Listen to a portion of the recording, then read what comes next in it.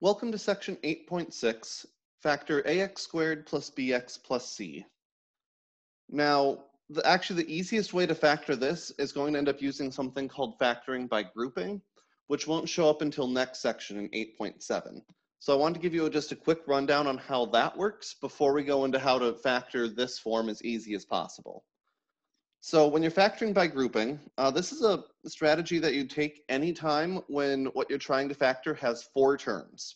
Because if it has 4 terms, what we end up actually doing is we just want to group it into 2 groups of 2. So we'll group it into the first 2 terms plus then the second 2 terms.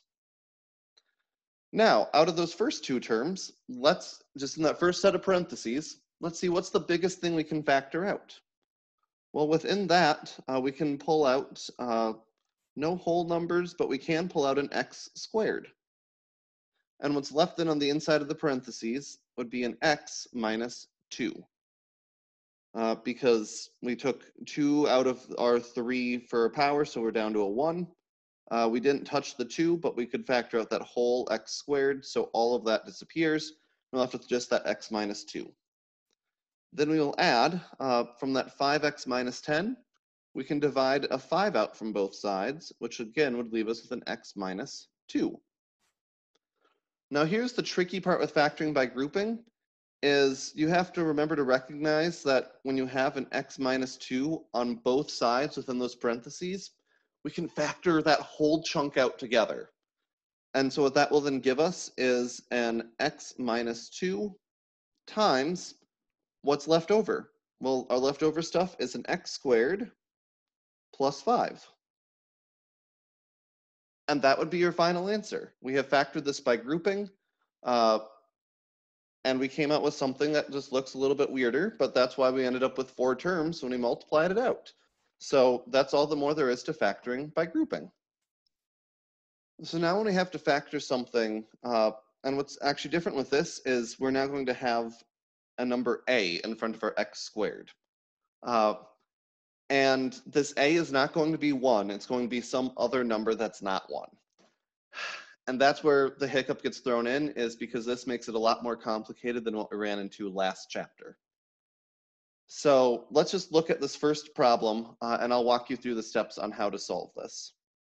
So when we're going to factor 2x squared minus 7x plus 3, our first step is to recognize, oh crap, there's a 2 in front of our x squared. Well, what this means is you're going to have to multiply that 2 by this 3, which is going to give us an answer of 6. Now, just like what we did last time, we're going to look for what can multiply to 6 that will add to this negative 7. Well, we could have a 6 and a 1, or a 3 and a 2. Since I multiply to make a positive, but add to make a negative, that means they're both going to have to be negatives.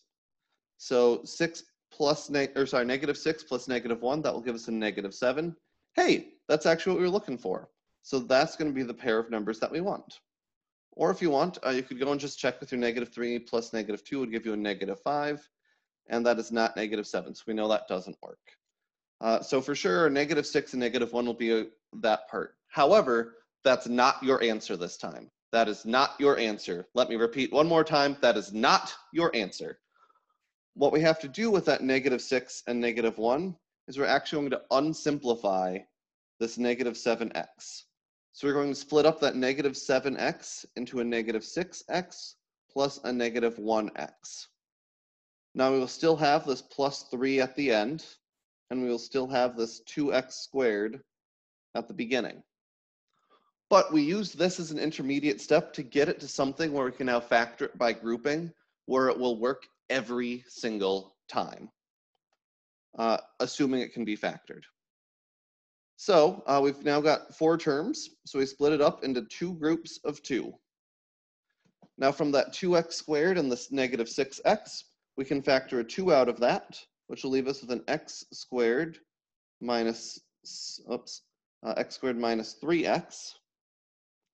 But silly me, I forgot I could actually pull an x out with it. So if we pull out a 2x, that will then just leave us with an x minus 3. For the next one, Well, if you remember from factoring by grouping, we wanted what's in the parentheses at the end to match. So even though that 1 and the 3 can't really be factored out, I'm actually going to factor out a -1 so that what's left in the parentheses is exactly the same. Because now that will change that to be a positive x, and we'll change that +3 to be a -3. And now if you remember from factoring by grouping, we have that x minus 3 on both sides. So we can have an x minus 3, and then what's left on the other side is a 2x plus -1. And if you'd rather have it be a 2x minus 1, you can go ahead and make that a 2x minus 1 instead of a plus negative. Both would be just fine. But that's how you end up factoring this when we have a number out in front of our x squared that isn't a 1. Let's try another one like this. So first, our first step was take that front number 3 times the back number, which is -5, to get a -15. Now things that multiply to -15 that add to a positive 14, well, we could have a, oops, let's not even worry about positives and negatives yet. Let's just go, we could have a 1 to 15, and we could have a 3 into 5. Now they add to make a positive, but multiply to make a negative, so that means the positive one has to be the larger of the two, the negative one has to be the smaller number. Well, -1 plus 15 gets us that positive 14, so that is exactly what we're looking for. Don't even need to do the next one unless you really want to. So remember that that's not your answer. That just is telling us how we split up that 14n. So that 14n is actually the same as a -1n plus 15n. Now we still have that -5 at the end and the 3n squared at the beginning. And so at this point, we have 4 terms. Anytime you have 4 terms, split it up into 2 groups of 2. On that first part, the 3 and the -1 don't have anything that can be factored out, but we can pull an n out from both sides, which will leave us with a 3n minus 1. And then on the right side, we could pull a 3 out, and that would leave us with a 5. Sorry, we can't pull a 3 out, we can pull a 5 out. That's what happens, because 5 can't be divided by 3, but 5 can be divided by 5. So 15 divided by 5 would leave us with a 3n. 5 divided by 5 would leave us with a 1. So that's one thing to pay attention to. Anytime that you are dividing out the whole term, it will still end up leaving a 1 behind because it's the same as dividing that term by what you're dividing out. So remember that a 5 divided by 5 would leave us with that 1. Now the final step, we have the same thing on both sides. So we divide out that 3n minus 1, and what's left then is an n plus 5, because we have that n plus 5. Now let's go ahead and try this next one. Well, again, first step, -4 times 7 will give us a -28. We can then look for what numbers multiply to make -28 that add to make a positive 12. Well, if they multiply to a negative but add to a positive, that means 1 positive, 1 negative. So we could have a 1 to 28, 2 into 14, not 3, 4 into 7, 5, 6. Okay, and that's got to be it. So they have to add to a positive, so that means the positive one is the larger of the two numbers. And now let's just see what happens. So 28 plus -1 will give us a 27. That is not it. 14 plus -2 will be a positive 12. Hey, that is it, which means it can't be that last one. So now we can go and look at our 12 and split that up to a -2x plus 14x. Still have that plus 7 at the end and that -4x squared at the beginning. At this point, we can break it up into 2 groups of 2 and factor from there. So in that first term, I'm going to notice that I can pull out a -2x, which will leave me with a 2x minus, plus, because we pull out a -2x will be a plus 1. And on that second term, we can pull out a 7, which will leave us with a 2x plus 1. Now we have that same 2x plus 1 on both sides. So that means what's left then is that -2x plus 7. And that will be your final answer. So let's finish this off with a word problem that's sort of related.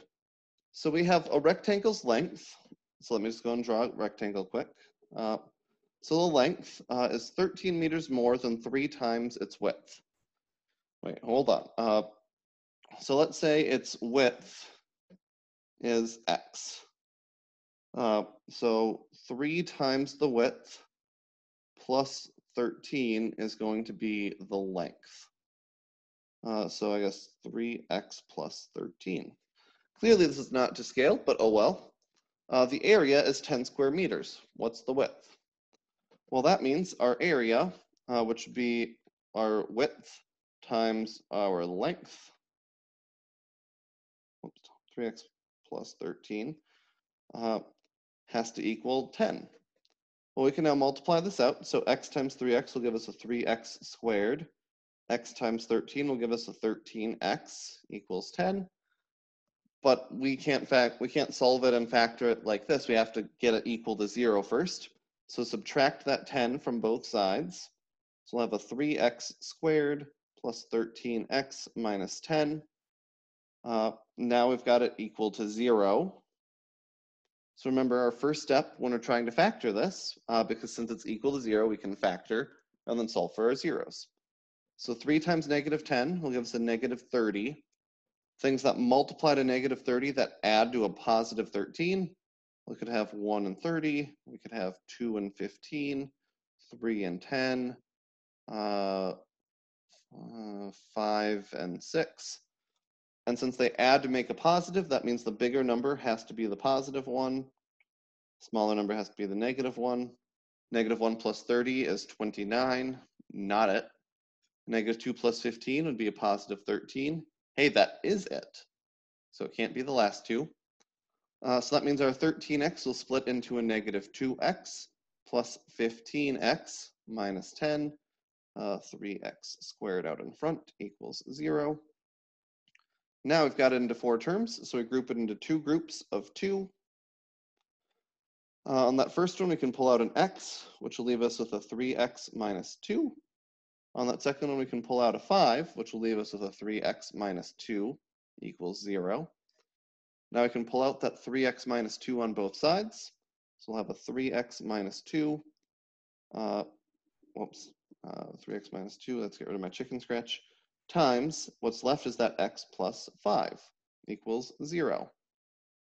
Now, remember, set both parts equal to 0. So 3x minus 2 equals 0, or x plus 5 equals 0. We can add 2 to both sides. 3x equals 2. Divide both sides by 3. X equals 2/3. On the other side, we can subtract 5 from both sides, and we get an x equals negative 5. So that's all the more I've got for you for today. So good luck, and as always, let me know if you have any questions.